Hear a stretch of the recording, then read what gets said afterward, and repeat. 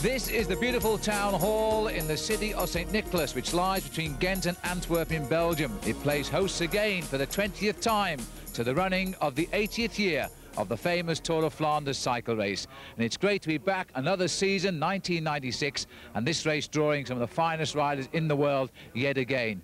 Yes, this event celebrates its 80th race. It began in 1913, and the Belgians are hoping on this Easter Sunday that the 267-kilometre event will be won yet again by Johan Museeuw, or will it be their new man on form, Edwig van Hooijdonk? Now, this race is very famous indeed for its 16 climbs. They all come in the second half of the event. The last climb before the finish is the Bosberg. And, you know, they called Edwig van Hooijdonk a couple of years ago the boss of the Bosberg, because that's where he launched his winning attacks. Let's meet some of the contenders. And with Paul Schoen is Rolf Sorensen. Well, Rolf, a different team this year, but still the same Tour of Flanders, the kind of race that you like. Yeah, it's a race it's a very particular race. Maybe the most, for me, I think it's the most beautiful race of all the World Cup races. It's a race where you have to be good everywhere, a little bit in the hills, in the wind, in the cobbles. So it's a race that you need particularly good specialities or specialists for this race. But you also need a lot of courage, because everybody has some bad luck during a day like today. Yeah, sure.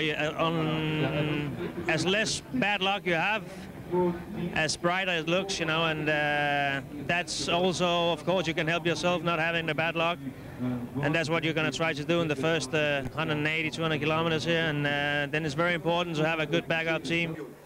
And for last year's winner of Paris-Roubaix, Franco Ballerini, so far he's had to be content with 4th, 6th, 8th and 10th here. Fabio Baldato, who finished second a year ago, would like to go one place better. Johan Museeuw with Paul Schoen. Johan, it was a great ride last year, and everybody says that you're going to be the favourite for this year. Is that a lot of pressure? It's a pressure, but I don't care the pressure. I do my race. I know I'm good, so I do my race. But you also have a very good team. The Mappé team seems to be the strongest team in the peloton at the moment.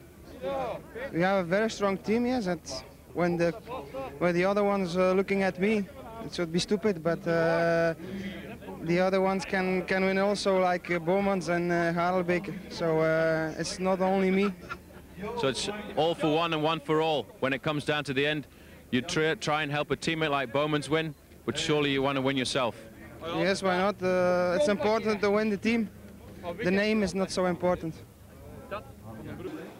Always smiling. Well, Michele Bartoli here, 3rd in 2 classics last year, and always races well in Belgium. Unusual for an Italian.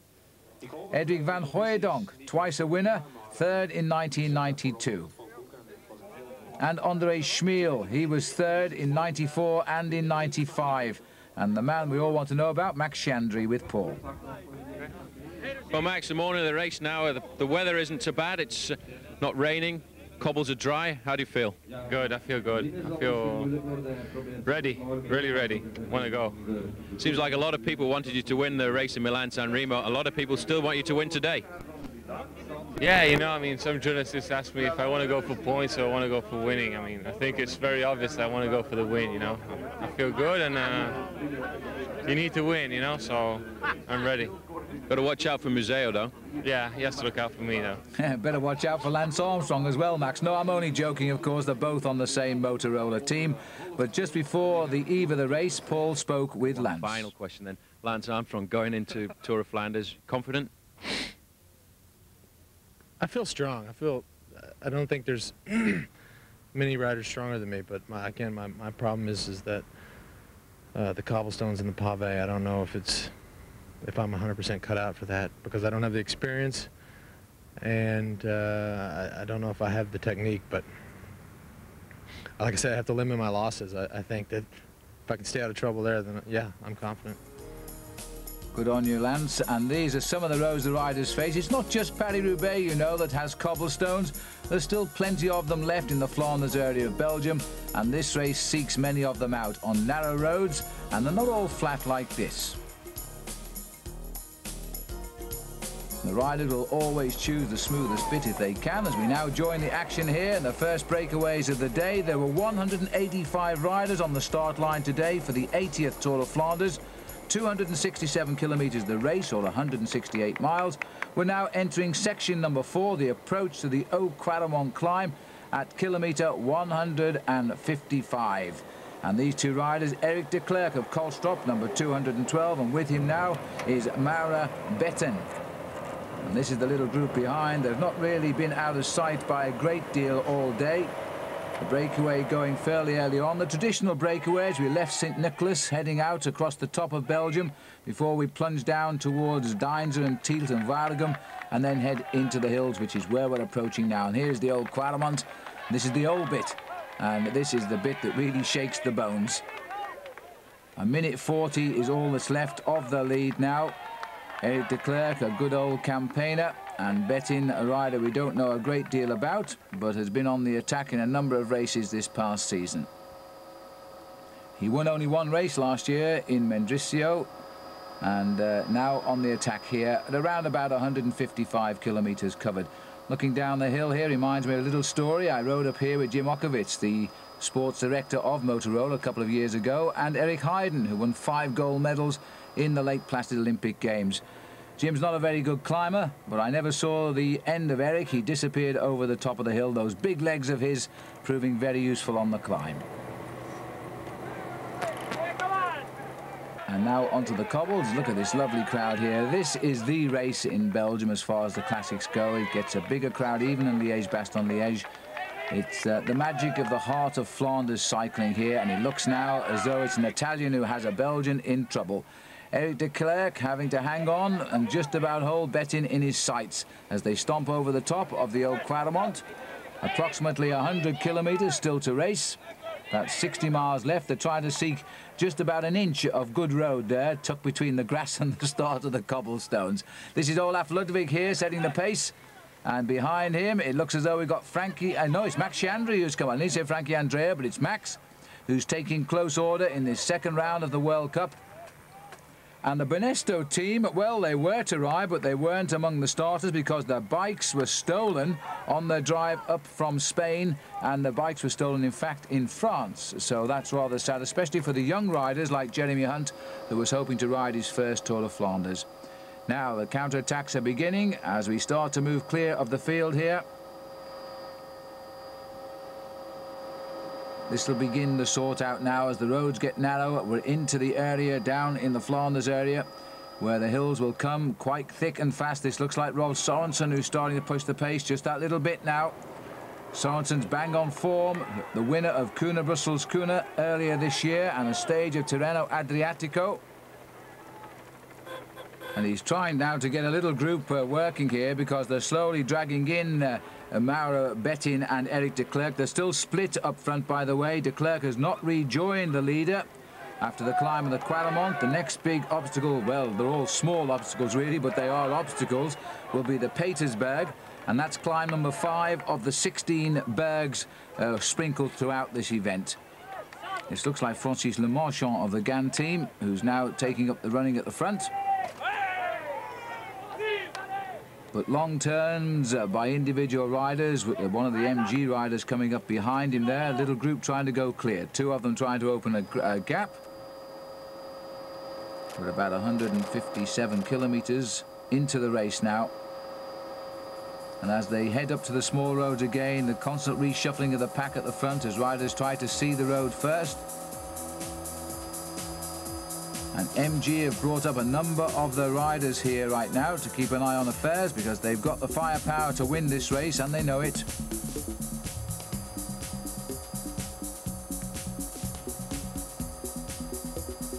Well, they took out the first classic of the season with Gabriele Colombo. He rides number 23 in the race today and should be fairly easy to pick out if we catch a glimpse of him in the new leader's jersey of the World Cup.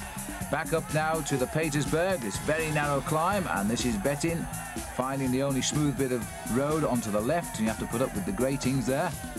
And look at the crowd opening up now because they know exactly where he'll ride. They expect him to come up on the inside, but they're leaving it rather late. Short and very steep and over the top, and Eric de Klerk is losing ground now. In fact, he's about half a minute back, I think. The clock's going to tell us exactly as we move over onto the Tijdswissel. As we turn right at the top of the little climb of the Petersberg. The next climb that'll come our way will be the Kortekier. That's climb number 6. And there we are, just about 30 seconds behind for Eric de Klerk. And then it's not too far back now, less than a minute certainly, to the reaction coming from the field. And they've decided they want those two leaders a little bit earlier than normal today. As they tip over the top of the Petersberg, they're going to be around about 50 seconds behind, no more than that. And the field split. As we see now what is, I think, the main peloton here, climbing it visibly slower than that chase group. And if you don't really keep in the thick of the action early on, you're just constantly going over these small climbs. Big groups just disappear and you don't see them again in the Tour of Flanders. But the weather today is reasonably good. It's a little bit chilly, but basically it's not a bad day. And now you can see a very typical race in Belgium. The flat area, the race of the peloton is individual, all of the riders scrabbling for wheels, and this is so typical of racing in this area of Belgium. Vettin, 33 seconds, 56 seconds back to the first part of the peloton. Now, I'm pretty sure we've got people like Baldato in that chase group. Now got themselves into a very good rhythm here. They're not going to hold them off much longer, that's for sure now. And there we are, it says another 11 climbs to come and 12 stretches of cobblestones. The Mappe boys gritting their teeth and want the MG boys to come and give them a hand. Patrick Lefevre's team versus Giancarlo Ferretti's team. Two big names in the world of team management these days. And our little man on the bicycle on the left-hand corner of your picture, counting down the kilometers to the next small climb, which will be the Kortekier, which will take us to 165 kilometers into the race, about 103 miles or so. And this little group trying to establish a working audience here so they can pull clear and pick up the two riders out front who are now alone on the road. Well, as we watch the chase down here, it's interesting to note the Once team are not here again. Laurent Jalabert, still a question mark on his fitness. And again, the Spanish lineup ignoring a World Cup event. They don't really show a lot of interest at all in the World Cup races. They seem to be a team for the multi-day races. Everybody knows who rides this race that the main challenges come towards the end. The Muur de Grammont and the Bosberg, the last two big climbs. That's our speed indicator there, and they're going very quickly at 66 kilometers an hour and climbing at the moment. Little group of 3 trying to bridge the gap. And we're getting quite a bunch of strong men here, and once we can get down amongst them, we'll be able to pick out exactly who they are. But this is a very strong group, and at the moment, I'm certain Johan Museu is down there. Wilfred Peters, and I think that's Eric Zabel in the Telecom colours.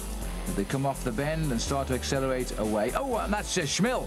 Schmil has gone down. I have no idea how that happened. He didn't seem to touch a single rider. He just seemed to completely pull his bike off the road. But a very nasty fall indeed for André Schmil. He's the man who's finished in 3rd place for the past 2 years. Just as that little bunch was starting to establish itself, now the rest of the peloton are coming by. Oh, I hope we get a look at that again, because Schmil actually appeared to touch nobody. It was almost as if he ripped his bike off the surface of the road trying to sprint out of that corner. He's up and away, and he's going to join in the back of that group, but that was a nasty looking crash, and thankfully it looks as though the man from Moldavia isn't hurt as he starts to get back into the action.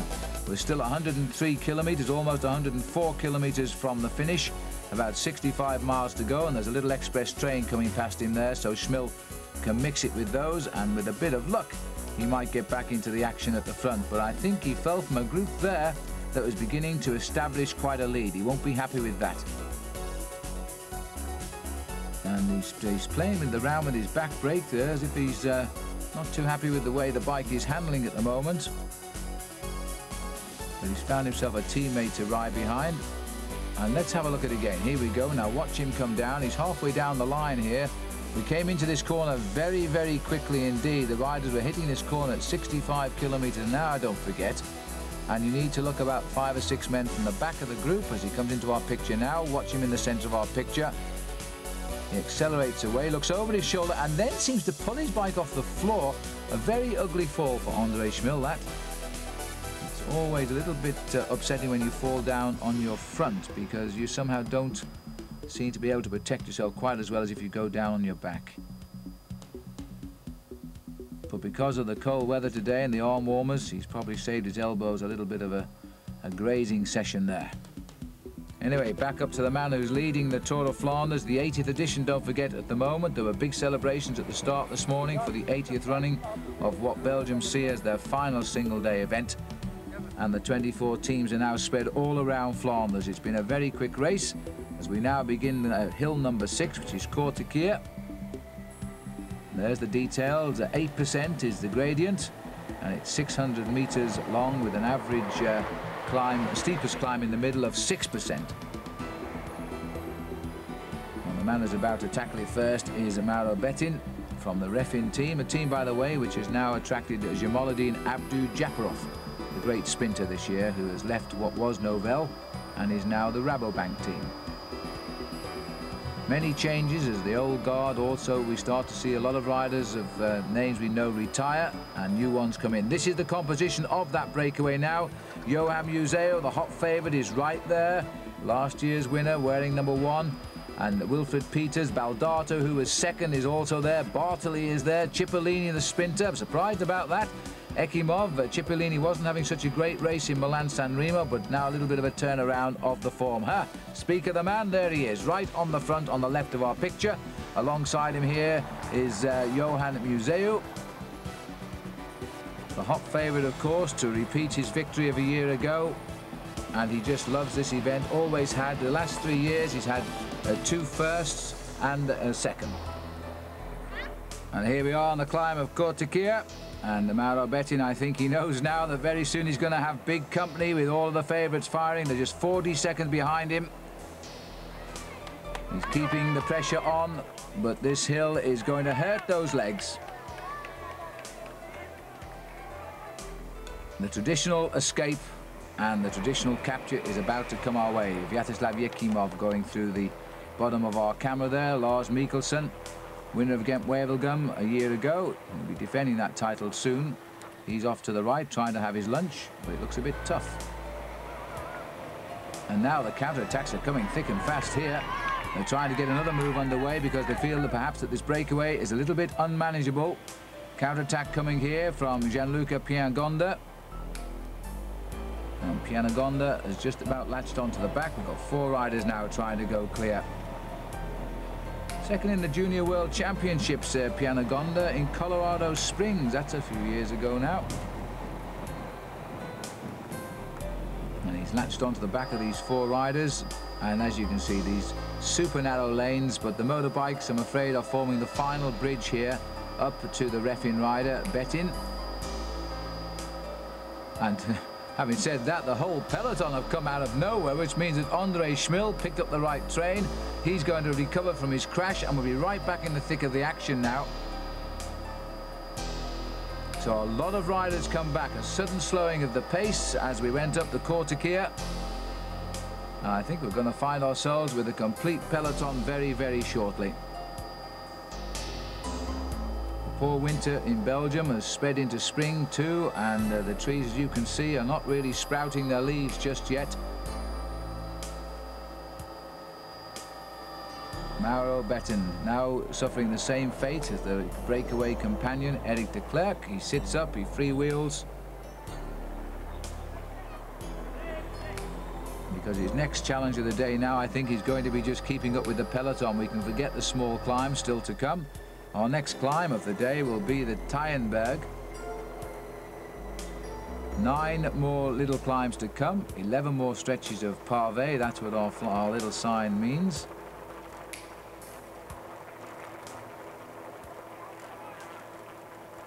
We're now on the Tyenberg here, and the MG boys again showing us their proficiency at setting the pace. One Festina rider on the right mixing it with them. And still riders coming onto the back of that peloton. And that's the actual honours list of the Tour of Flanders since 1986, when Adrie van der Poel, the current world cyclocross champion, was the winner in '86. Van der Poel, a very versatile bike rider. Gianni Bugno winning this race in '94, which rather upset Johan Museo because he got beaten by Bugno, and it cost Museo a victory for the past 3 years. Sitting around at the back here, Fabiano Fontanelli, and Fontanelli having a great season.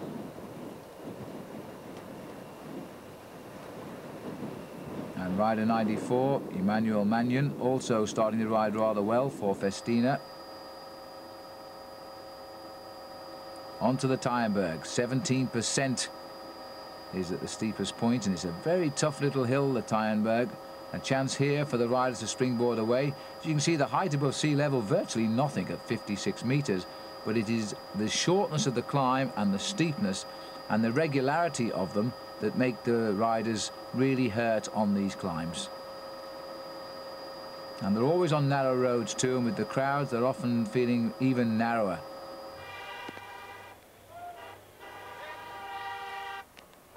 Cobbles indicated, Cassian. And that's why the riders are forcing the crowd to stand up the grass banks there, because they want to get that little bit of solid concrete on the left of the road. As the rider setting the pace up is the lieutenant of Museo, Wilfred Peters, and there is Museo. Sitting behind Wilfred, who will be prepared to commit himself 110% now to keep him in the action. That was Magnon who went through the picture there for Festina. And as always, Johan doesn't give much away with his face. There's Magnon, and now we've got an attack by Brian Holm. This will be Brian Holm for Telecom, who's gone. Magnon starts to chase him down, or does he? Because Brian Holm has opened up a gap here. Over the top of the Tyenberg. And Andre Schmill, well, the man who fell has brought himself right up to the leaders now. He's fourth in line of this group.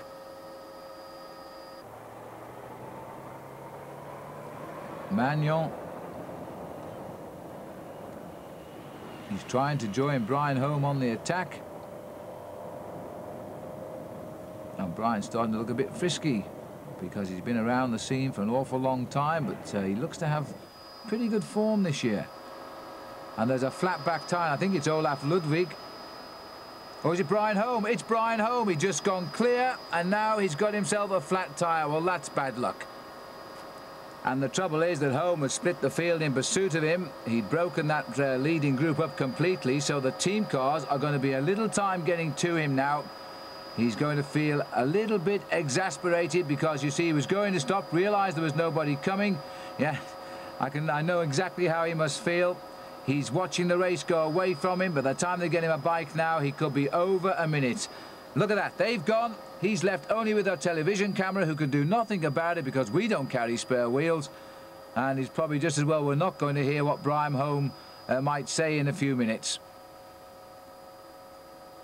He keeps looking over. This is the drawback of the narrow roads. And his teammate, there's a teammate arrived, taking his foot out, and will give Brian another one further up the road. And this is one of the Rabobank riders here, and it looks to me very much as though we've now got Rolf Sorensen in trouble. So the rider who was third in 1991, also coming out of that leading group, which I've estimated to be around 40 riders strong, and the team cars on these narrow roads simply can't get through. There might be a case here, you know, for the riders, for the teams rather, to have their mechanics on motorbikes like they do in Paris-Roubaix, because at least they would get to the riders a little bit quicker. Now we're on to the Eichenberg, and this is climb number 8 at kilometre 178. And again, the Mappe boys are setting the pace and turning the screw that little bit tighter. They know they've got a couple of good names in trouble. Sorensen will be a rider they will be happy to see gone from this group. Those that know, in fact, he's gone. This is Emmanuel Magnon, and that's Taffy on the right. Andrea Taffy, a great pacemaker. Remember him last year in Paris-Roubaix, did a brilliant job before he saw Ballerini take the race. So Taffy setting the pace here now on the Eichenberg, another cobble climb, trying to break up this rather unmanageable big leading group here. Very quickly followed by the Valkenberg, and this is climb number 9 on the list. 181 kilometers covered now. And sitting right in here, and there he goes through our picture, Alexander Gonchenkov, who featured so well in Milan-San Remo. Lance Armstrong, that big rolling figure of Lance, sitting behind Andrea Taffy at the minute. This looks like Bartoli here. Lars Mikkelsen. Emmanuel Mannion. And in fact, it's not Bartoli, that is Taffy, so the other yellow crash helmet is worn by Bartoli. The two Mappe boys sharing the pace at the front. And I think Taffy would like the motorbike to move just that little bit further away from him. Very compact little group at the Wartburg. These little hills come thick and fast, a steep point of 13%, a height of only 68 meters above sea level.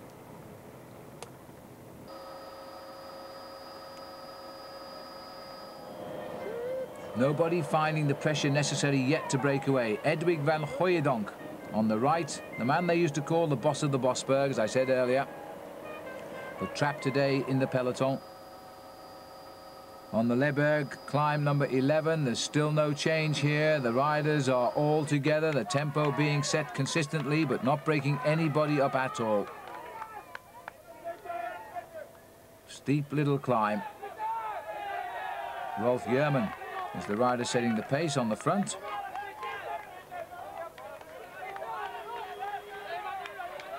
As he did, he said he set the pace quite a bit in Milan-San Remo as well. Mannion has done an enormous amount of work for the Festina team.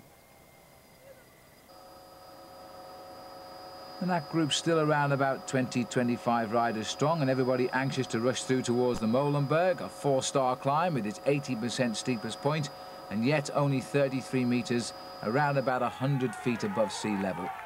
And look at this now on the Molenberg. Johan Museeuw has decided he wants to break this group up. He's just 50 kilometers from the finish, and of all people following him, it's Mario Cipollini on the left of our picture who's trying to hang on to Museeuw. Well, Museeuw has won this race when he was the champion of Belgium. The current champion of Belgium is Wilfried Nelissen. He's a sprinter. Museeuw isn't a pure sprinter anymore. And he looks over his shoulder after a tremendous power climb there, and he finds with him none other than Cipollini, not a rider that Museeuw want to carry right through to the finish, although I'm not too sure that Cipollini could go right through to the finish. But anyway, we'll find out, because now they have a small gap. Museeuw sitting on the wheel. And it looks as though it was just 4 seconds as they came over the top of the climb. As the two riders are hanging on, well, you've got to start somewhere, and there's a small gap there, but Museeuw will not want to go too far without a little more help. He won't want to go alone, and I don't think Cipollini will be able to give him too much help over the climb still to come, especially the Muur de Grammont or the Bosberg. And André Schmil seems to have recovered well from his little tumble, because he's right in number 2 wheel here as they bring back these two leaders. Johan Museeuw and Mario Cipollini, and Museeuw assesses the situation, and he's seeing a fragmented chase group, but you know, it's still a good 40 riders there. He's decided it's not worth going on. He's going to hang on and try again somewhere else, I would think.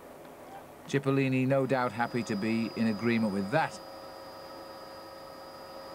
More than 200 kilometers covered now as we go towards the next climb of the day, which will be the Berendries. And that leaves us with 4 climbs still to come, including the Berendries. And Museeuw will constantly want to be in the action now. He'll want this group to thin out quite dramatically before the finish, if he's going to take it, because he's not a big group sprinter anymore, and there are 1 or 2 sprinters in this group still.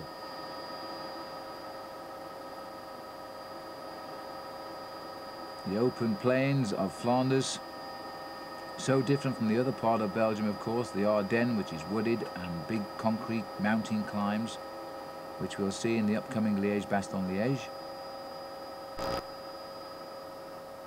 And there's still one rider tempting them to come out and play here, but there's nobody, and it looks like a Motorola rider who's put his head down at the front at the moment and gone for it.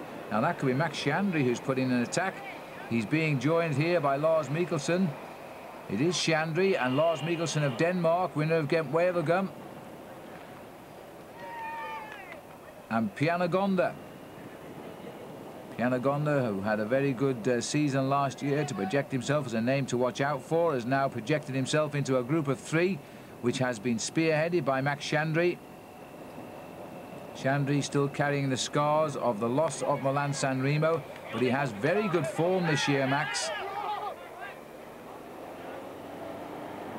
And if you could just get this small group going. The fact is, though, they need a Mapei rider here because of the strength of that team. They're going to be chasing hard until they put a man in a breakaway, and then they might ease off a little bit. So Max Chandri, Mikkelsen, Pianagonda, about 206 kilometers covered. 22 seconds to what we're calling the Museo group. And in fact, that's gone up from 16 seconds, so they are going clear at the moment. And that will cause a little bit of consternation, because once we get to the Berendries, we might see the gap open. And it's the powerhouse of Mapei, Taffy, who is again doing all of the workhorse work at the front. He's never afraid to put in more than his weight behind the wheels there. Lance Armstrong, number 3 wheel, just trying to disrupt affairs for Motorola, while the host Max Chandri will get away. So Motorola got the 2 top men up here today. Maybe they can do something with that. Brian Home, number 103, he was the rider we saw flat, and this looks to me as though he's coming across the gap. Carlo Bowman's number 4 with the Mapei team also coming across. So that's a great ride by Home. And now the usual hesitation as the riders want to see somebody else come to the front and do the work. This is Max Chandri. There's his positions in the world rankings. Now he's currently 24, slipped only slightly.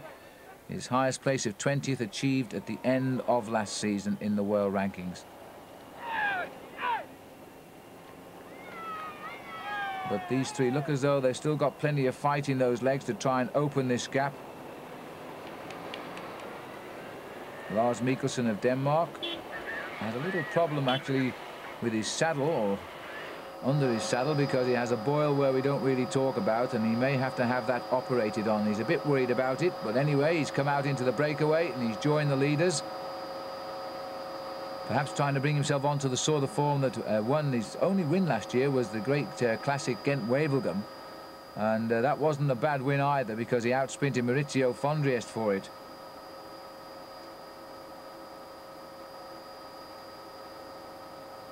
And Pianagonda in that breakaway, a stage winner in the Tour of Spain last year. One of only 2 wins. The other one was in the Reggio Tour, Tour of the Regions. Nothing like the strength of the quality of field as the Tour of Spain, so he's a rider who's progressing very, very well now. He was 2nd overall in the smaller tour, the Tour of the Regions.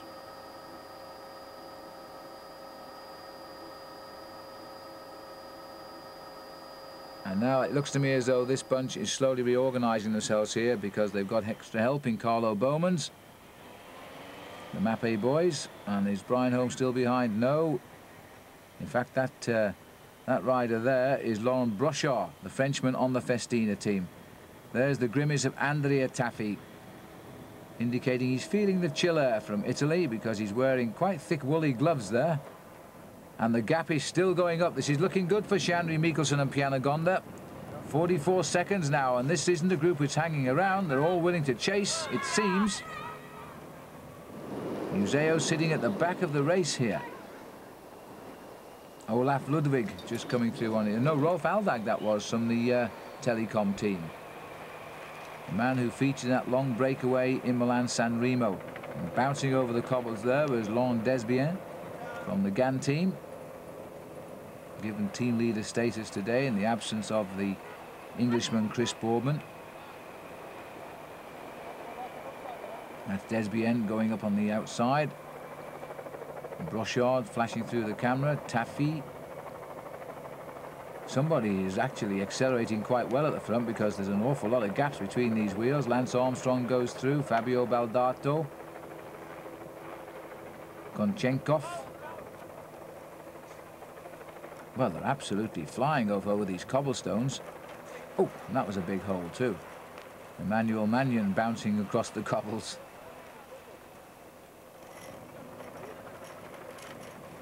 And certainly they seem somebody is really, that was Fondriest just passing through. Here he is. Andre Schmil passing him without a glance. Fondriest leaving the door open a little bit, and Andre won't like that too much. And Fabio Roscioli. So it's a pity we can't get up to the front and see who actually is applying the pressure now, because somebody has really turned the screw a little bit tighter. This is Brochard. And number 12 is Michele Bartoli, so he's made the split as well. Man who had third in Liège last year and third in the Tour of Lombardy.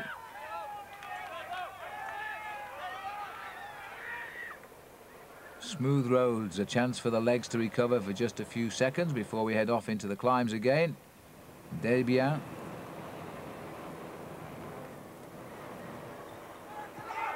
Well, I must say this looks to be such a good working group at the moment. I'm not too sure that that 3-up is going to stay away too long.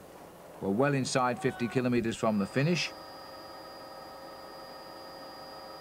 They're giving it 34 seconds, so they pull back 10 seconds in a workmanlike fashion there, the Museo group. And not with the help of Museo either, because he was sat at the back. They're the three leaders. Chandri and Pianagonda decided to go on to the side of the road because, as the little graphic indicates, we're on the cobbles again. 30th was his finish in the Tour of Flanders last year for Pianagonda, so he knows what it's like, he knows the course.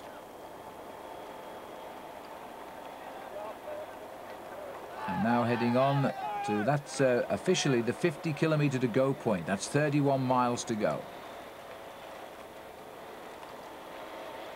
Now that should give him a little bit of impetus. Max seems to enjoy racing down the cobbles as he stays in the big gears and chooses the way down. And this is a problem here. And we've got another puncture here, and it looks as though Andrea Perron has gone out of the group with a flat tyre. Jimokovic is right on hand. And so is Jeff the mechanic. Now, Jeff, you're under pressure here. The whole of the world is watching you. You've got to get a good change and get him back in before those cars start to drift. And you can see the experience of Perron, casually back on his bike and back into the race. So Perron will have a bit of work to do if he's going to feature now, because he's got to move his way up. And it looks to me as though now Carlos Bomas, who came up to this group, is now prepared to work for his team and set the pace, with Laurent Debian in second place. As we head into the feed now at Zottegem. Lars Mikkelsen taking out what he fancies and getting rid of what he doesn't. There's the souvenir. This little town of Zottegem. I once finished third in a race here. Must have been luck. Anyway, slips to the right, and now they're going to have to get on with it, because the gap is nothing at all here. It's almost as if they are not fancying their chances. They don't seem to be. I mean, they came very casually through that feed zone, and we're looking at around about 27 miles, no more to go to the finish. And they must be very conscious of the fact they don't have a Mappe rider here. They know the strength of that team. They know that team has to be chasing.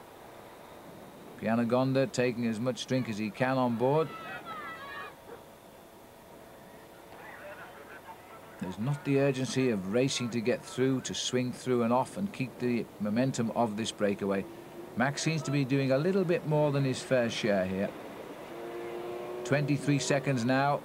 Gone out very slightly, so the group may well have slowed down to take on fuel at Zottegem as well. There they are, and Bowman's is the workhorse for the maps. Armstrong is the blocker for the Motorolers. He's just going to ride number 2 wheel and hope he can disrupt the system a little bit. Carlo Bowman's a former champion of Belgium, but like so many Belgians now, seems to have found his way to the teams in Italy, where I think the pay is better. But also you have to work a lot harder, as Carlo is finding out these days, as he sets the pace here now to try and set up Johan Museo for the win. But they've still got to figure out how they're going to close down this gap.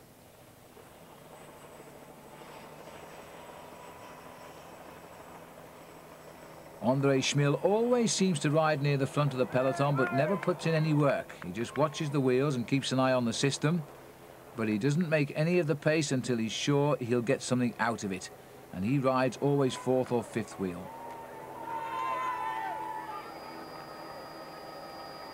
Nobody willing to assist Bowman. Certainly not Lance Armstrong there in second place. There's the 4 climbs remaining. We're on the Berendries, then we've got the Valkenberg, then the Muir. That's enough to send a chill down your spine. And then the Bosberg, and then you go as quick as you can as you scuttle for the line. This is still a big group. It's unusual for a Tour of Flanders to have quite such a big bunch at this stage. There's still a lot of riders well capable of winning this event. And Schmill has moved up into second place. Now careful, Andre, you could find yourself at the front at this rate. As the gap continues to fall, 17 seconds down, and still Carlo Bowmans is making the pace. There's Andre Schmill.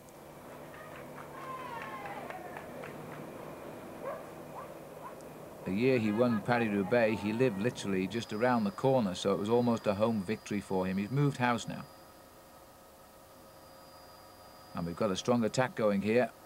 And this is the sort of attack which will start the reaction I think the race is looking for now to try and eat into that lead. And the attack comes from Roslotto, ZG Mobili. And it looked to me as though it was Alexander Gonchenkov trying to hurt them a little bit there. We've still got this very large group, and we've still got just those 3 or 4 climbs still to come. But they are the most difficult in the Tour of Flanders. And the entourage, it's a long way down if you made a bad draw today at the end of that long column of team cars, because you are a long way behind the action. Our helicopter moving up to this small breakaway group. They've hung on in there, but they still have not really escaped the grip of that very hard-working back bunch. They've been out there now for around about 22 kilometers in the lead. Johan Museo, and just on his right there is Gonchenkov. Another attack being launched there. It looks like it might be Serpellini who's gone out of the front of the group.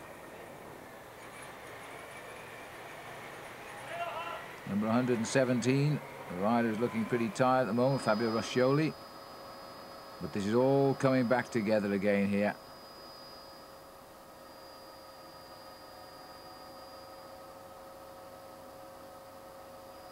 Five riders getting up towards the front of the race and creeping that little bit closer to the escapees.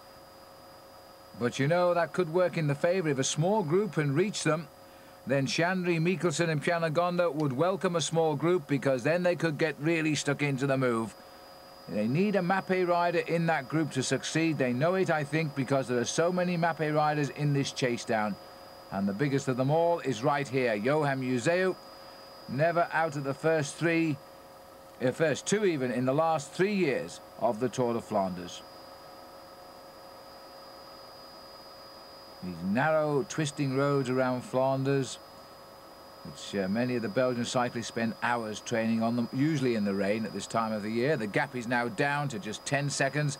There has been a general regrouping in the chase. Museo's group, as we're calling it, is now just about to capture those 3 riders, and I would say that would give them a breakaway that's lasted round about 23, 24 kilometers since they went. And this is Lars Mikkelsen sitting here at the back of the 3. Pianagonda and Max Chandri. Well, when Chandri gets caught along with the other 2, he will still see that with this group is his team captain, Lance Armstrong, so the Motorola's still have a chance. And Max may not have given his all either to this breakaway, some 15 miles out in front, but they never really got clear. And there's the group, led around by Gonchenkov. He was on the inside for Maurizio Fondres, his team leader, is also in that group. And the Roslottos actually are quite well represented up here at the moment. I think they've got 3 riders in this breakaway. And now the counter-attacks are going to start, I think, once they bring them back. It's still a lot of wheel bridging from the back of the line. That's the hard part. If you can't get round the corner first, then you spend a lot of time closing down gaps left open by others.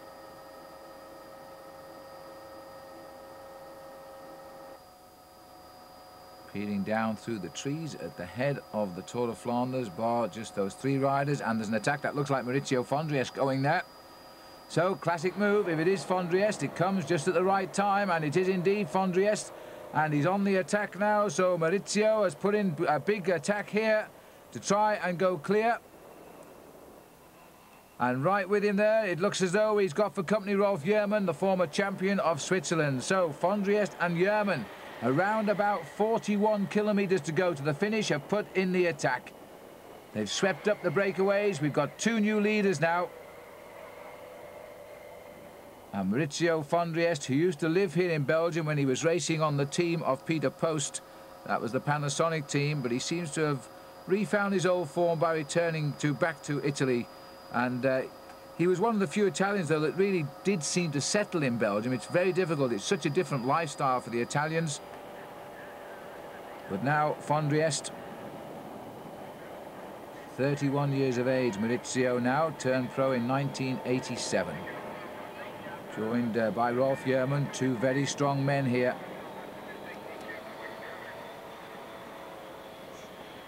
And von Driest returning to his form after 1994 when he had a disc problem with his back, and he's now sort of more or less refound himself. But another service wheel there, and this time it really are some bad luck for the Telecom boys today, because that is Olaf Ludwig this time who's punctured, and Ludwig is going to have to fight back. Look at those beautiful legs of the man who won the gold medal for East Germany in the Seoul Olympic Games. And Ludwig probably riding out his last season, another big name we won't see in the peloton next year. But things change for him at the right time. And a little tap there on the backside of Eddie Manzolini from the Saeco team to say, come on, we can get back on here. But we're going back up to the leaders. Maurizio von Driest, the pace being set by Rolf Jerman. And von Driest winning Milan-San Remo in 1993, but that was a superb year because he won 25 races that year. He also won Flèche Wallonne. He finished 3rd in the Leeds Classic, 3rd in Liège-Bastogne-Liège.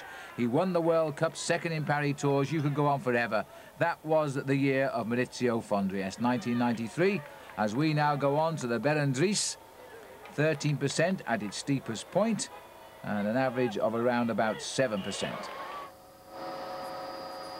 And the Berendries now coming at 229 kilometres into the stage, which means there are 25 miles still to go as André Schmil now does come to the front and really tries to stretch this group. They obviously want to contain what is the most serious attack so far, really. And von Driest knows if he can get clear, then he's going to have a big problem bringing him back. Schmil coming right up to our motorbike here as he turns in a very good turn of speed at the front here to try and thin down this little group, but they are so tenacious today. Nobody seems to want to drop off, but Schmil's job has been well done because there's Maurizio von Driest coming back into the fold. He really is, as Robert Miller says, an immaculate bike rider, isn't he? Even when he's under pressure, it hardly looks as though it's really hurting him. Anyway, that's the thing to do. When you see your teammate caught, you go for it yourself, and Alexander Gonchenkov now has also decided to turn the screw. Sorry about this little bit of picture breakup. As usual, it's the microwave problems we're having reaching the signals up to the helicopter. Gonchenkov on the attack. Schmil somehow has found the strength to dig again as we go over the top of the Berendries. And it looks as though Gonchenkov was happy with the prize at the top because he sat up immediately. As we go down a little bit now, and there's a split in the group, or is there? 7 or 8 riders obviously not too keen on breaking away. We all decide now is the time to take a drink and reassess the situation. 24 miles from the finish. Museo leading us down the hill, followed by Schmil, and the little graphic there said 3 hills to come and 2 stretches of Parme. Still lying ahead, and the big daddy of them all, the wall of Grammont. Muir, that comes as the penultimate climb of the day. If you've got the strength, that's where you hammer home the advantage. And still an awful lot of riders left in the 80th Tour of Flanders Classic. Out on the start line at the start this morning in the market square of St. Nicholas, there were 185. It looks as though we've got some in the region of 20-25 riders at least are still in that group, and there's a little gaggle of riders trying to rejoin after that climb. There we are, confirmation, 36 miles to go. We're in the Belgian town, or approaching the Belgian town of Brakel.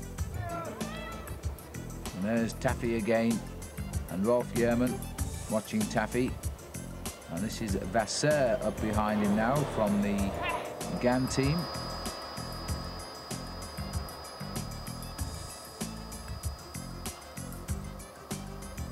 Cedric Vasseur.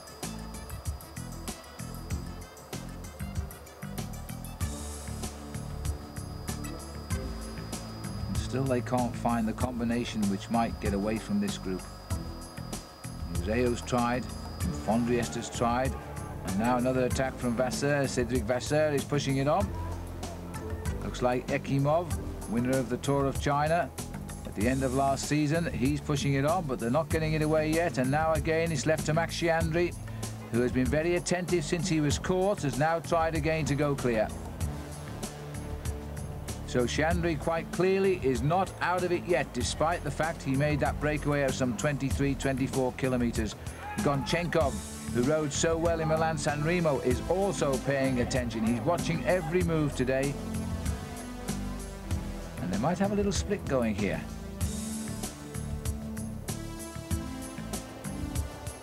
And the rider here is Gabriella Misaglia from the San Marco group. And that group, by the way, is managed now by Bruno Leali, who in his later years finally got the race lead for a day in the Giro d'Italia, and he also was the Italian champion. Just retired, now looking after the San Marco group team.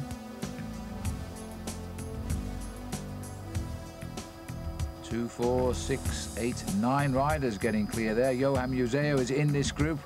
Ekimov, Chiandri, Misaglia, Schmil. I think we've got Michele Bartoli down there as well. We've certainly got Gonchenkov. I've seen him.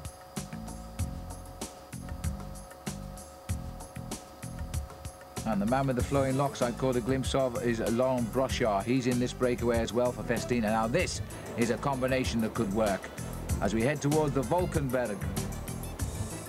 53 meters above sea level, the Valkenberg, and this is a climb which is coming at the 234 kilometer point of the race. Cedric Vasseur at the back of the group at the moment.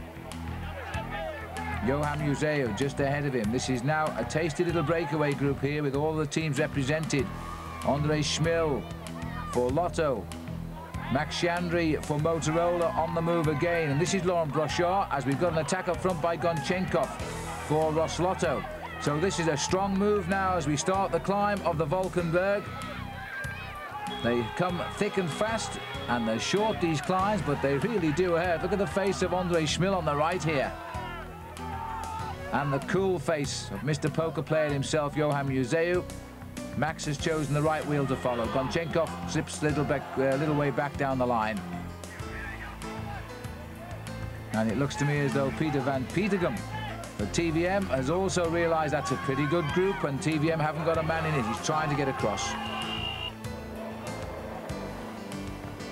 But again, the lack of cohesion. Nobody wants to push on. It's probably because they don't like the thought of having Museo in the group at all. And Van Petegem here, I think, has slipped away from the front, because Van Petegem went on the bottom of that climb. Our camera stayed with this lead group, and they're now bringing Van Petegem back. Gonchenkov is the man setting the pace. There's Brochard, Ekimov, Max Chiandri, Cedric Vasseur.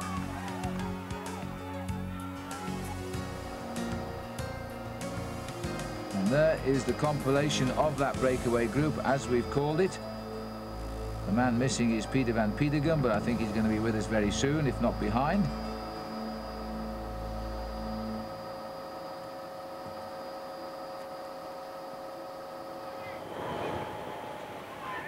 I make it 11 riders now have made this breakaway group here. And there is Beat Ziberg, also trying to get across. And this is the Carrera team rider. Claudio Chiappucci, the big favourite, by the way, with the crowd, not riding in the Tour of Flanders today. So Beat Ziberg is the man who's got the team captaincy. The rider up front, in fact, is Peter van Petegem now.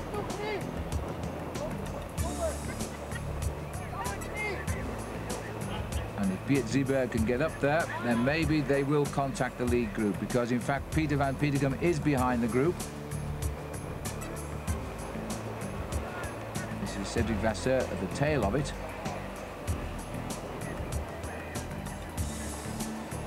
And a good combination now, because the Mapei have got the riders up here they want. So too is MG. Roslotto have gone Chenkov, and Rabobank have got Ekimov. Festina have got Brochard, Lotto have got Schmill, Motorola Chandri. The big teams. It doesn't leave a lot of chase power back in that field there now to pull them back, and Museo may have read this right. The only thing that could cause the stumble is the fact that the riders in this breakaway will not really want to carry Museo to the finish.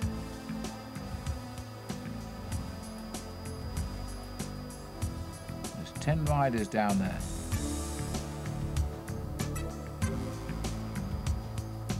Second round the bend, Max Chandri, his second big breakaway move of the day. He is racing very, very well at this time of the year. He's riding superbly, and here comes the arrival of Bietzberg. So we've now got 11 men up front. Sitting at the back, Peter van Petegem, who bridged the gap as well. That was a good ride by Peter. And Max is the end of the original breakaway here, for the moment at least. Now he isn't, because back comes Andre Schmill. Brochard takes out his final bit of fuel for the day. And there's the complete compilation now of the breakaway, and it's good. And amazingly, only 2 Italians in the breakaway. The country must be cracking. I doubt it.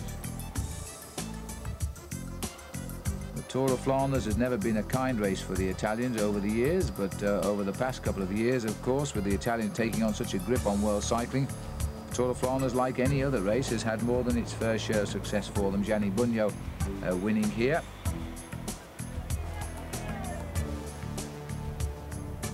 André Tappi in the centre of that group there.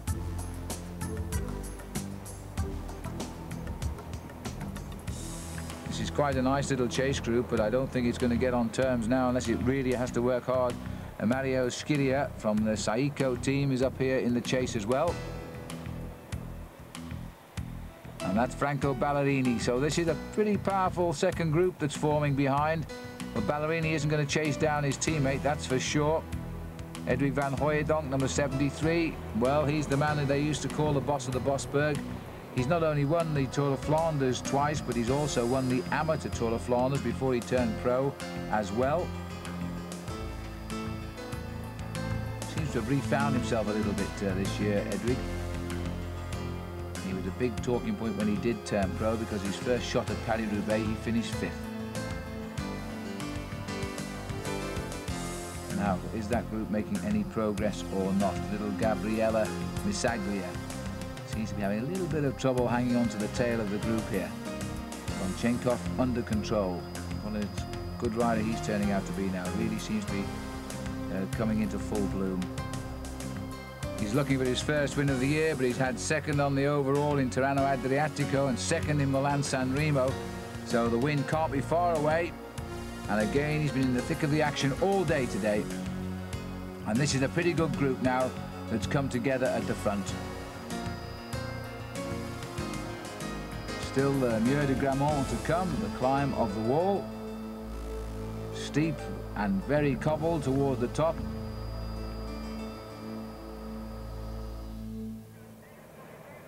And this main field behind now really has lost a lot of its impetus, because there is nobody really to organise the chase. The combination of this breakaway has fallen almost into perfection now. It's exactly what the riders wanted. They'll be a bit unhappy to find Museo in it. But even so, there's still only a 10-second gap here. Van Hooijdonk a little bit slow to respond, gritting his teeth.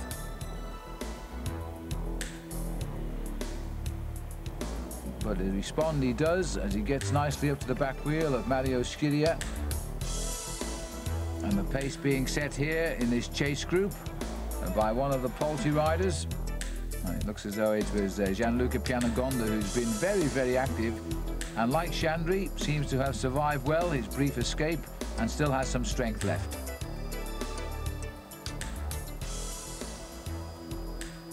And you can see in the gaps the way that back bunch reforms all the time. They still haven't organised themselves, but they're still very much in this race. This is the lead group. Still 11 men. Cedric Vasseur for Gans, Chandri for Motorola, Ekimov for the Rabobanks. There's Laurent Brochard on the front now for Festina. Gonchenkov again dancing on the pedals. Andre Schmil, the big danger here. Peter van Petergem riding for TVM, just peeping into the right of our camera there. There he is. And here comes a move by Andre Schmil now, the acceleration from the little Russian rider. And it's clear then that Johan Museo fears Schmil because he's immediately on him. Straight away on him. The rider there, Gabriele Massaglia, is the little Italian who's butting in to the big duo there. There he goes. Peter van Petergem, Zeeberg.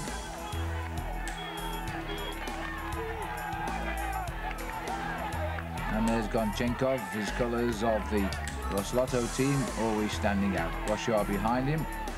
And Cedric Vasseur, the Frenchman, sitting at the back of the group.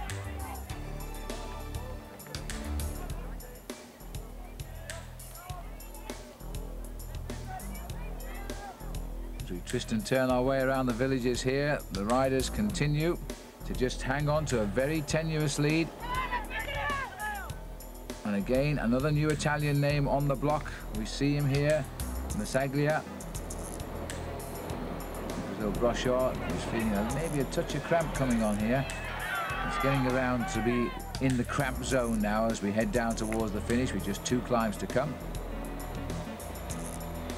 A little bit of a respite and a long ride towards Gerardsbergen, which is where the Mieux de Grammont sits in the town there. And you see that group behind, surprisingly, is refusing to desist, and they are closing in. There could still be a big bunch by the time we get to the Muir.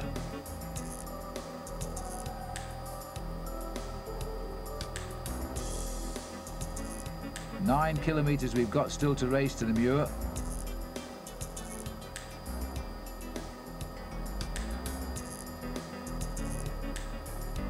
And in that chase group, the white jersey of the World Cup leader, the winner of Milan-San Remo. He's still in the race, Gabriele Colombo. We haven't seen hardly a thing of him, but he is in that second group. And there's a real chance now he could still score points here if he can catch up and go with the final move, which is certain to come on the Mieux de Grammont or the Bosberg.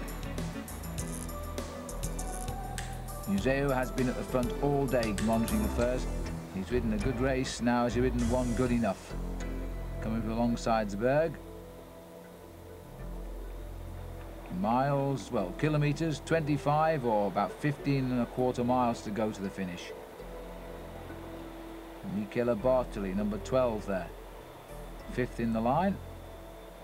Max Chandry, Peter van Petergem, and the new boy on the block for the Italians today, Massaglia. Well, we've now renamed our second group, the group Colombo. Tribute to our new World Cup holder, leader rather, not holder yet. That's the honour of Johan Museo in the front group. Taking the World Cup finally last season after 2 second places. Always said he's not been a man to aim for the World Cup, and yet he's always finished in the top 3. Riders trying to bridge the gap here. And this looks like the return of well, apart from the fact that we've got Fondres coming up, it looks as though we've got Aldag and Olaf Ludwig trying to get away. There's Baldato, second last year. Some tremendous firepower still in this group here. Pianagonda, Carlo Bowmans. And that's Eric Zabel, the sprinter. So it was Zabel who was with Olaf Ludwig, I think. There is Colombo going through. The man who found victory at the first attempt of Milan-San Remo. A World Cup leader, and now finding himself possibly in with a shout at some points again here in round number 2 in Belgium.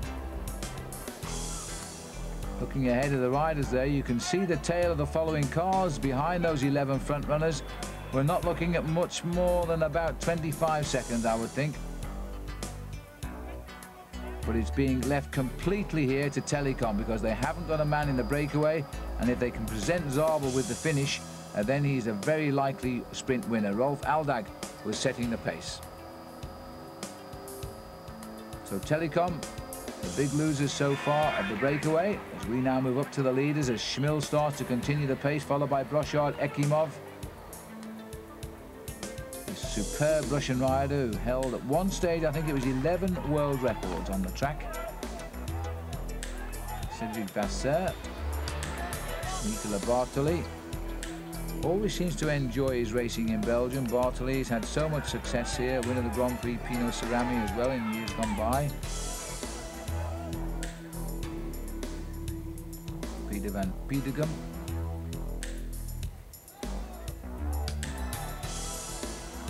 Nice mixture of nationalities.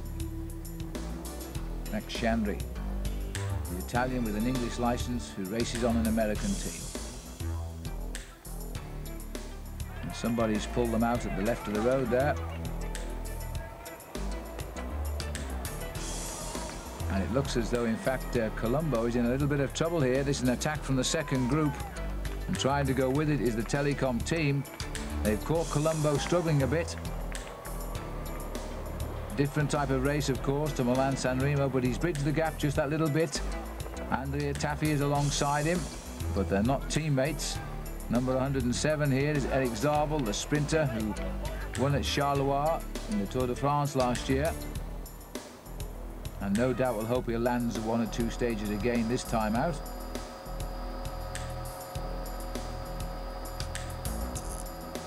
It's the sort of road which is not conducive to this breakaway now, because they can see them, and this is where they're going to try and scrabble across quickly before we do arrive in Gerardsbergen.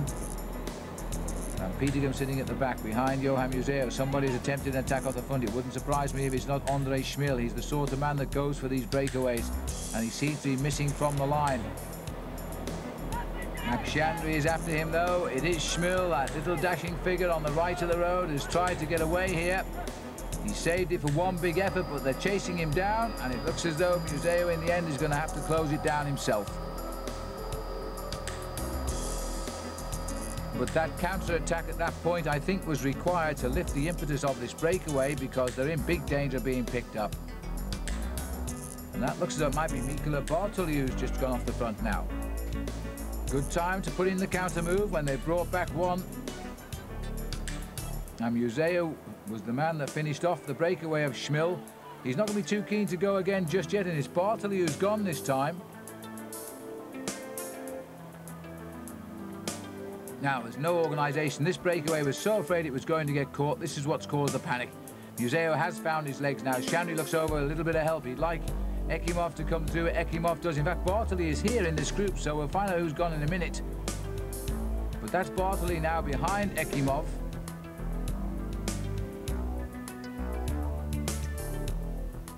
And the group more or less coming back together again, so I think Bartoli was clear. He was wiped out there. Now Cedric Vasseur has gone. So Cedric Vasseur goes clear, and I've been trying to find out if he's related to the famous big professional Alain Vasseur. I even asked the manager of the team, Roger Leger, and he didn't know. I thought he might have known, because he actually did employ Cedric, but he laughed about it. But he couldn't give me the answer, so if anybody knows, send me a little letter. As Cedric Vasseur starts the attack.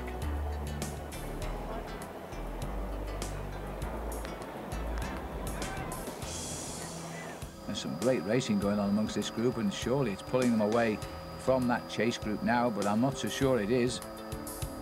And Vasseur, you can see his lead. He's got a very good lead now, and this is an interesting move for Gann to try and get a breakaway going here, as the Gann rider goes off up the road. And now we're looking back down the road here at the breakaway. Little bit disorganized, could do with a bit more help, I think. Ekimov is the sort of man who might take it up in the orange jersey there, because he likes to go for the long ones as well. He doesn't carry the punch of somebody like Museo when it comes down to the finish. 20 kilometers left to go and still 2 climbs to come. Cedric Vasseur out on the attack. We've only had one French winner in years of this race, and that was after that long breakaway, you might recall, in 1992 by Jackie Durand, who won ahead of Thomas Wegmuller and then Edwig van Hooijdonk. I think that was the first win since Forestier in 1956. Jean Forestier. The French don't win this race very often, and so maybe that's why they're not chasing down Vasseur immediately. He's not a big winner by any manner of means, but neither was Jackie Durand when he won.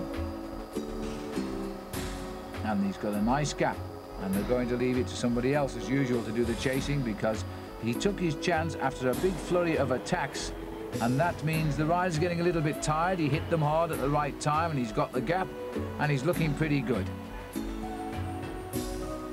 Well, this is a fine performance by Vasseur. There he is, ranked 245 at the start of the season.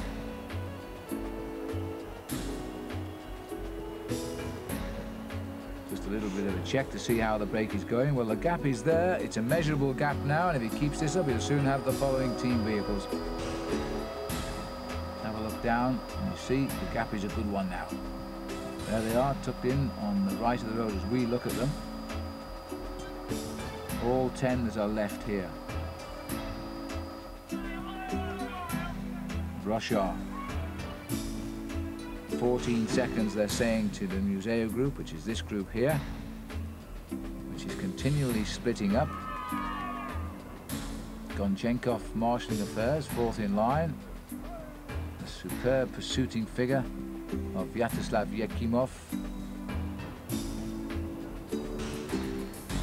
Usually wins a stage of the Tour de France, and when he does, he usually breaks away about a kilometre out and rides everybody off his wheel. But as you get older, of course, you lose that pure speed. And I think Vyacheslav is beginning to lose that pure speed now. Museo just sitting around the back, and Peter van Petegem knows all about Johan Museu. Bitziberg, Ekimov, and the surprise move by the Italian Misaglia. Schmill goes down the line. There's still plenty of riders working pretty hard in this group. 17 seconds though now. Michele Bartoli comes off the front. Max Chandry goes on the front, digs in deep. See, that line is not fluid. There's one or two going through, and others don't want to.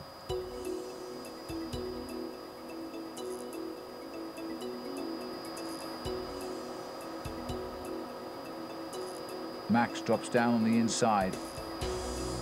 They've got themselves a better group here now. 6 riders seem to be willing to work.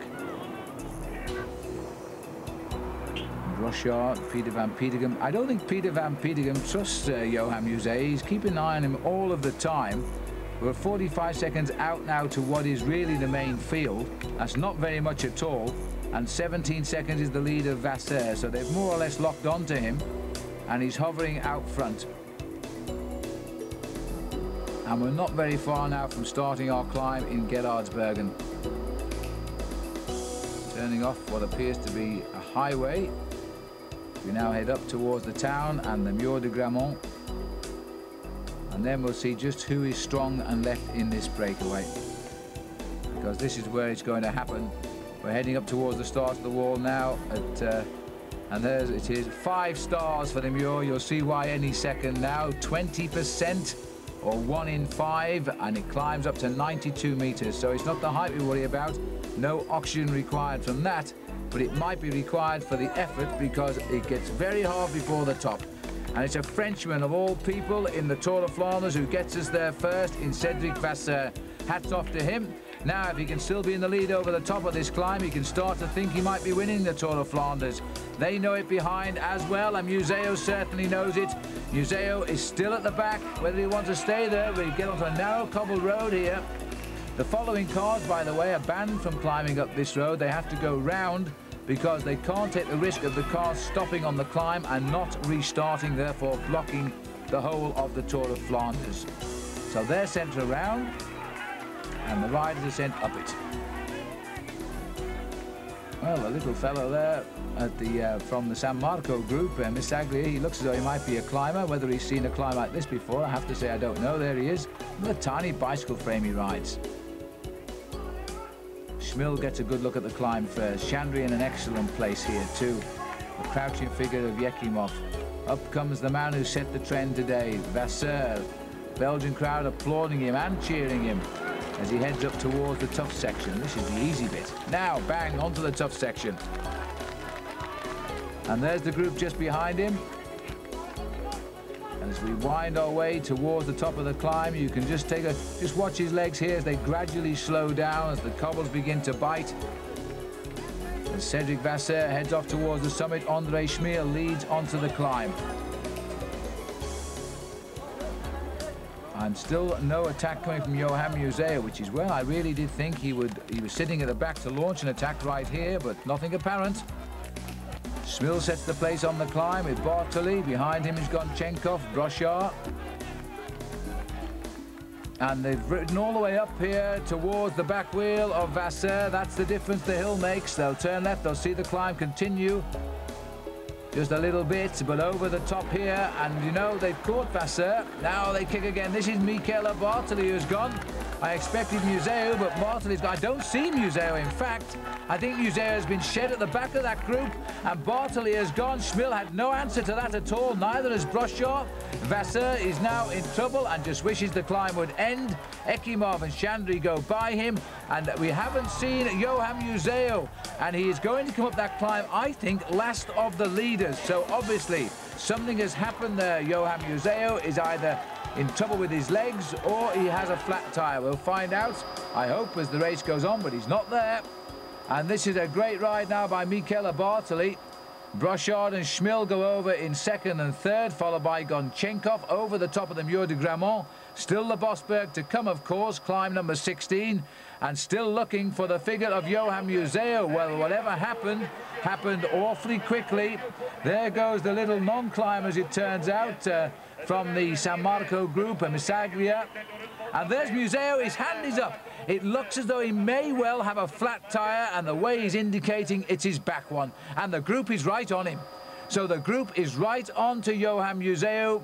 So that's really bad luck. It's come at the most crucial stage of the race when I think Johan Museeuw would have been planning the attack. Instead, it was an Italian who planned the move, and he has gone. Michele Bartoli has moved clear of the field here. He's leaving himself an awful long way to ride. He's left with a chasing group. He's lying in the UCI rankings 10th at the moment. That's because of his consistency in the World Cup races last year. Now, behind him, we know we've got Gonchenkov, Chandri, Smil, Brochard. I think Vasseur is still there. And Vyacheslav Yekimov is the other rider. We'll no doubt switch back to them very shortly, but now we're watching the possibility of yet another Italian World Cup win here. And this is Johan Museeuw riding alone. I don't know whether he's had a wheel change or what, but he's looked over his shoulder and sees the winner of Milan-San Remo go by him. Baldato is here as well. And Fabiano Fontanelli, who's having a great season, is also here. And so he's got a good workmanlike group. Now, I think he sorted out the problem. He doesn't seem to... It seems to me he might have another bike here because he's adjusting the brake at the back. It doesn't look like his normal position, so he could well have changed the bike. Looking around, no, because number one is on the frame, so he hasn't changed his bike, but he's certainly done something to it, and he's now going to try and get back into the action. Well, it is still just about possible because the breakaway is not that far ahead. And Fabio Baldato, he was second a year ago. He's not going to want to take Museeuw back up there because this man is his teammate. And Michele Bartoli is now clear, albeit by a few seconds, but still the climb of the Bosberg to come. If he can get over the Bosberg, he can then go for gold. 10th in the overall UCI rankings, his best ever position at the start of this year. And that's become possible because of his fine riding last season. Only 2 wins indeed. But he started off with a 5th place in Milan-San Remo, finished 7th in this event, the Tour of Flanders, went on to stay in Belgium and notch a 3rd place in Liège-Bastogne-Liège. Came over to Britain, something of a flop there. He only managed 53rd in the Leeds Classic, the World Counter on British soil. Then he rode and finished 9th in the Tour of Spain and ended the season on a high note with 3rd in the Tour of Lombardy. So he's got the quality. He seems to enjoy racing and winning in Belgium. And now he's gone, and they're going to have to do something about it. The composition of that chase group is Chandri, Gonchenkov, Smil, Brochard, Vasseur and Ekimov. They are the 6 riders now, and remember, not very far behind indeed is a big chase back now currently going on, and Museeuw is part of it. His race in the last couple of kilometres has been turned upside down. Gonchenkov comes through and off, followed by Yekimov. Oh, in fact, it's Gonchenkov coming through now. And on his wheel, we have Max Chandri. Max Chandri's had a very strong race today. But again, it looks as though a man has slipped away and maybe stolen the victory that Max felt was his because he's such a good rider in a small group. Max seems to be the strong man. They're trying to limit the losses without really putting the backs into the chase at the moment. Gonchenkov and Schmil are about to come through. The gap is only 7 seconds. They're holding it. And we're now heading on towards the Bosberg, the last climb of the 1996 Tour of Flanders, the 80th edition of this great race. And we're on to the Bosberg. Short and steep again. And an attack by Laurent Brochard. Brochard wants to see the Bosberg first. That's the sort of reaction we expect to see and hope to see, because that might close the gap. Everybody looking at one another. That's not going to help at all. Vasseur sitting at the back. I think he's tired. This is the Bosberg. This is the leader. Michele Bartoli dancing over the cobblestones now, heading for the summit. He knows that once over the top of this little lot, he can go for gold. Riding a bicycle, a Fausto copy machine, the most famous Italian cyclist who ever lived. And now his bike looks as though it could be winning a stage, and stage could be winning this particular Tour of Flanders Classic. Laurent Brochard trying to hold off the field and trying to just snip into second place. Festina would love that. And there's the big crowd we can see on the Bosberg. Very orderly Belgian crowd it is too. Here comes the leader heading up towards the summit. Brochard is trying to get on terms and is closing. Look at this. He looks a little bit closer than it is because of the angle of the cameras and the hill, but it's still only 5 or 6 seconds. And the Brochard is the carrot here to the counter-reaction from the group, because Ekimov has almost got him, and Schmil, then Gonchenkov, then Max Chiandri, and dangling and hoping is Cedric Vasseur at the back. And what's happened here? Well, this is now a bicycle change for Museo, so whatever was wrong with that bike has now finally been sorted out. We're on the Bosberg as well, so in fact Johan Museo must be very close to contacting that lead group. Well, I don't feel that was a second mechanical problem. I think he may have just hung on to whatever the original problem was, and now he's back in the action. And it looked to me as though he was rather close to that Belgian television motorbike, but maybe the angle of the cameras were a bit deceptive. Back with the leader, still trying to chase down the leader. Over the top now. They know now it's all, give all and hope, because there's nothing else to stop the winner if you don't go out and get him. There's no more climbs. There's no more cobblestones. There is a minute rise up to the finishing line, but once you turn right and you see that climb, you also see the finish banner, and then the surge of adrenaline will be all you'll need. Gonchenkov had a magnificent day out, fully deserved, because second in Milan-San Remo, now proving to us all that was no stroke of luck. André Schmil, second for the past 2 years in the Tour of Flanders. Let's have a look down the road. Long, straight, concrete road. That's can be the drawback of the Tour of Flanders, because the run-in, they can see you if you've only just nipped away from the lead group. They're going to see these motorbikes, and they're going to see the yellow lead car, the sponsoring newspaper. But Michele Bartoli, who has probably had as many victories as most Italians can ever anticipate on Belgian roads. I know there's been a lot of success for some. There's Eddie Merckx in the passenger seat there of the car watching the race. The great Eddie Merckx, of course, who won this race in 1975, and previously to that he won it in 1969. And we are 10 kilometers from the finish. Bartoli settling in now to what he hopes will be a time trial to victory at last. After all of those places, a World Cup, a victory is a real possibility. There is previous best, 7th last year, as I told you earlier, 41st the year before. Continues his progression. The ultimate could be coming his way right now. He's certainly got plenty of fight in those legs at this minute in time, and there's only 6 riders behind him. We hear that Museo is closing in, but our cameras aren't showing us the pictures. Ekimov, Schmil, Brochard, Chiandri, Gonchenkov are the group behind.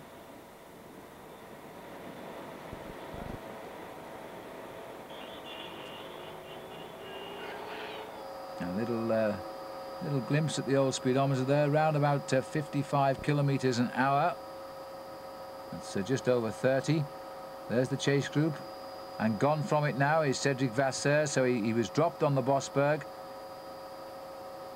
As our camera goes searching, the gap has opened enormously, and surely now Bartoli has taken this victory. Even in as far back as 90, he only turned pro in 1992, by the way, but in 1993 he showed us just how much respect he had for the Belgian roads when he finished 7th in the Flèche Wallonne, 8th in Ghent-Wevelgem. Then he came back in 1994 and he won the Flèche Brabançon. So he really does enjoy the Belgian roads, which is most unusual for an Italian. They hate the roads, they hate the food, and they usually hate the weather because they just love everything about Italy. Ekimov just digging that little bit deeper. What a classy bike rider he is. And André Schmil sitting nicely behind him, looking very comfortable. Same must be said too of Max Schiandri. And Schmil gritting his teeth and accelerating. Schiandri concentrating and just keeping his wheel and not afraid to do his share of the work, and Max never is. But I'm afraid this breakaway is going to feel a little bit discouraged now. There's our man up the road, and with the tricks of the technical whiz of Camry, we can keep our eye on him, but the riders can't because he's out of their sight now. Completely out of their sight as we're counting down the run into the finish. 5 miles to go, inside 5 miles to go. At this sort of speed, we're looking at about 12 minutes maybe. 12 minutes separating Bartoli from his first ever World Cup win. No more news on the Museo group as to their exact location, but the reports are that they are closing in on these 5 riders, although we can't see even from our helicopter. And let's have a look. There we go, the long empty road. Michele Bartoli has made this everything or nothing today. He just went, consolidated on the Bosberg, and has flown over the top. Well known to all the Belgian spectators. Those long empty roads of a rather late spring in Belgium here. The start of the spring classics, of course, really, because coming up Ghent-Wevelgem, and also there's Eddy Merckx there sitting very passive, the same face he always had when he was racing and winning, and Paris-Roubaix. And by the way, while we're here in Belgium, we have with us a small group of Americans who are enjoying a full week touring around these classic venues with World Cycling Productions, and we thought you might like to see at the end of this program a little video on how they all enjoyed themselves. So I hope you enjoy it as well. Schiandri looks over his shoulder. This little group here, I think, feeling somewhat dejected now. Bartoli hit them at the right moment. Laurent Brochard, Gonchenkov. These are the men on form, though, the men who will go on to the other classics, and probably similar names we can expect to see.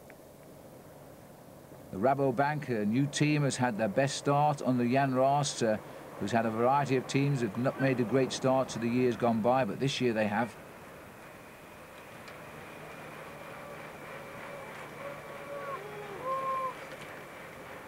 Flowing next of Brochard. Then comes Gonchenkov. There isn't a man not doing his fair share in this breakaway now, except the rider just coming into the picture on the right. I'm trying to get a glimpse of him, but I think somebody's come up to the group.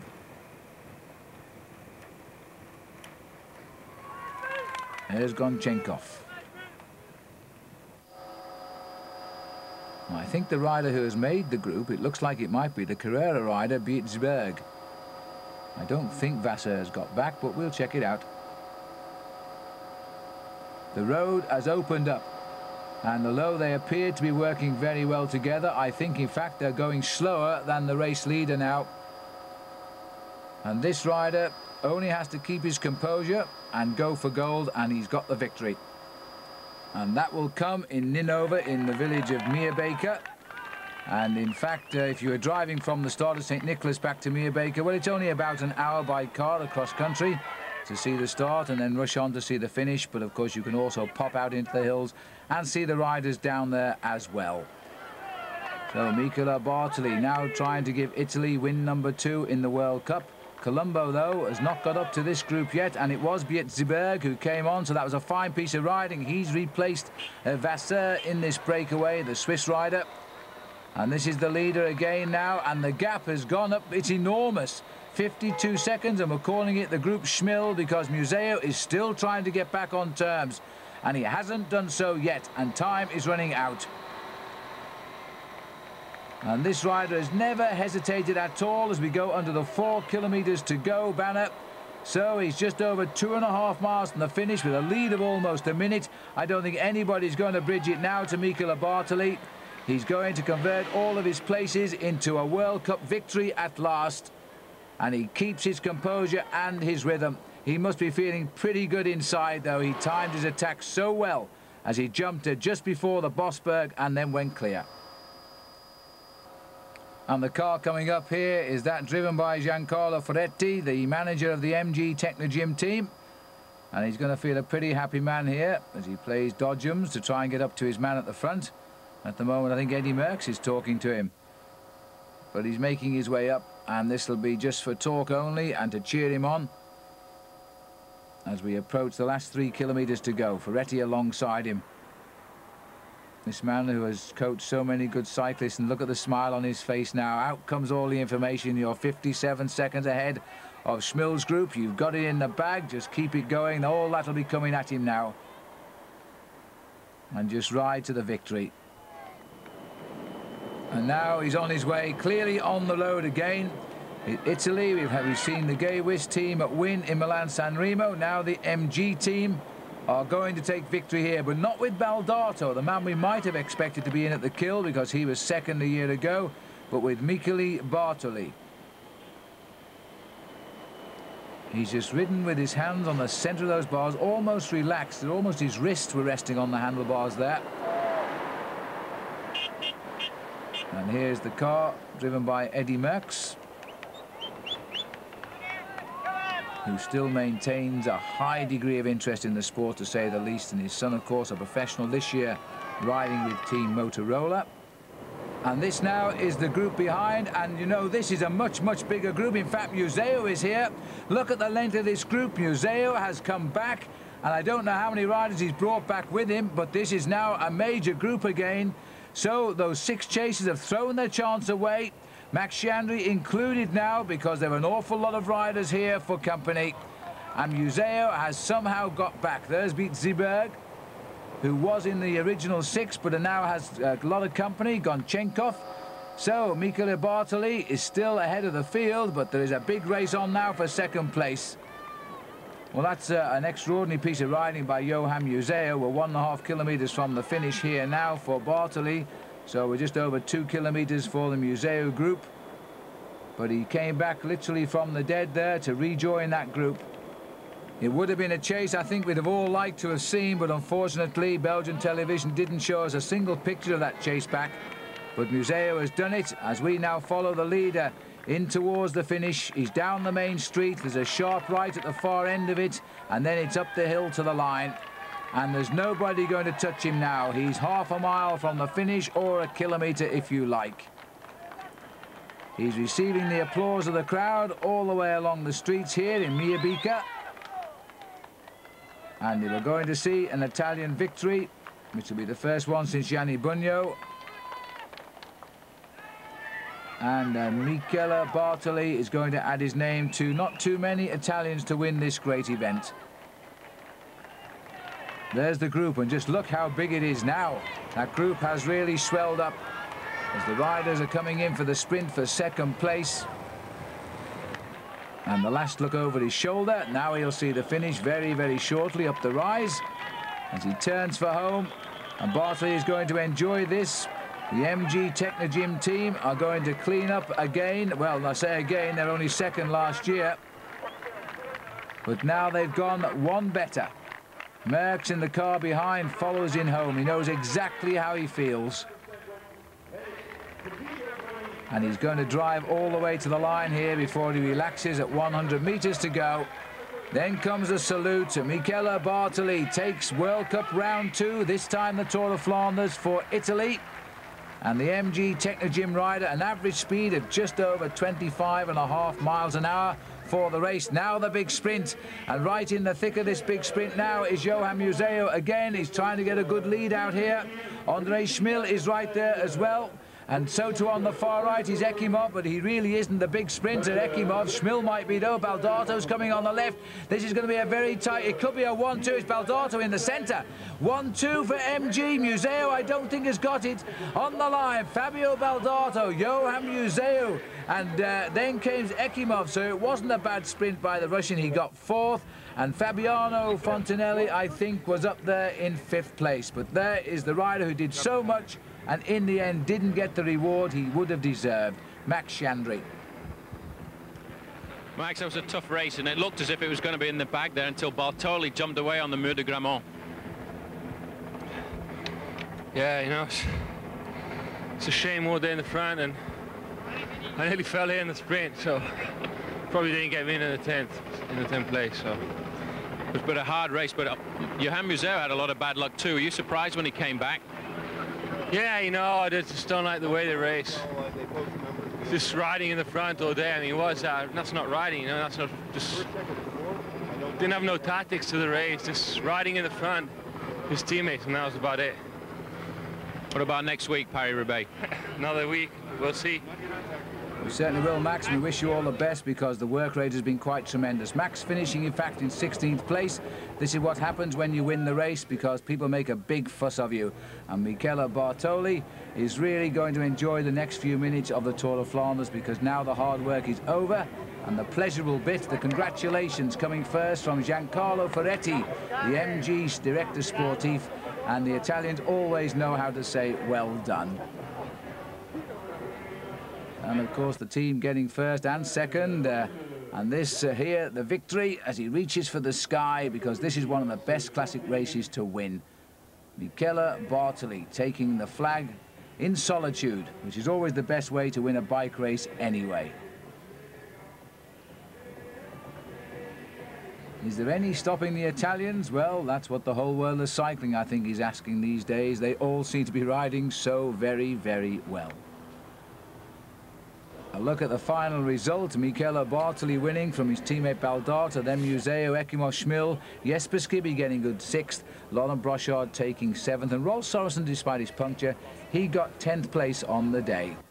And so now we have yet another Italian name to conjure with, that of Michele Bartoli.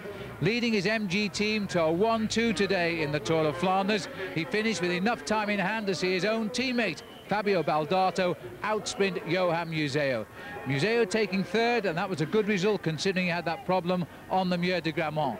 So Johan, in his last 4 Tours of Flanders, has now had 2 wins, a 2nd and a 3rd. What a great record. On behalf of Paul Sherwin, I'm Phil Liggett saying so long for now.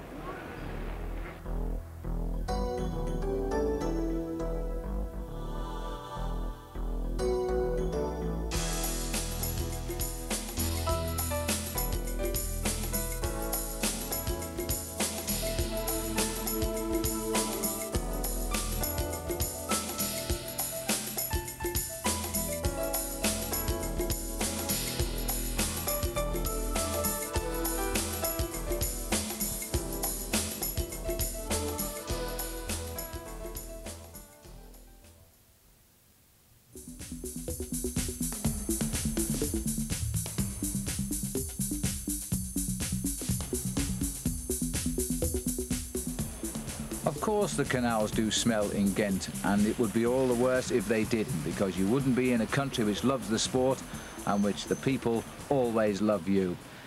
Our little group enjoyed their 10 days following the big classic races, Ghent-Wevelgem, the Tour of Flanders, Paris